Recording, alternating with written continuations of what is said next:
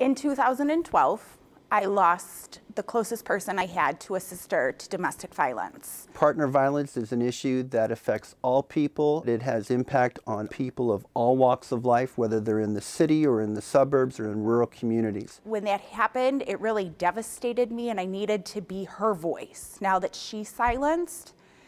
And I reached out to Willow. The Willow Walk for the Willow Center of New York was an opportunity to raise funds to combat domestic violence. Willow is for domestic violence victims. They have an emergency shelter. They have a crisis helpline. The Willow Center Walk a Mile in My Shoes event this year actually raised over $39,000. Everyone got together and everyone wore high heel shoes for fun, just to raise awareness. We had like 27 of our students from campus all bundled up. I formed my own team. I make tutus. I have team t-shirts. We collectively raised $2,200. Our team of students from Roberts raised $953. Being able to do this walk, it really helps me to focus where I want the rest of my educational career to go. We have opportunity here on our campus to develop our first intra-professional student advisory board for the Willow Center. Through that, we really got involved with finding ways to help fundraise with Willow. We've had students from business, social work, teacher education, religion and philosophy, art,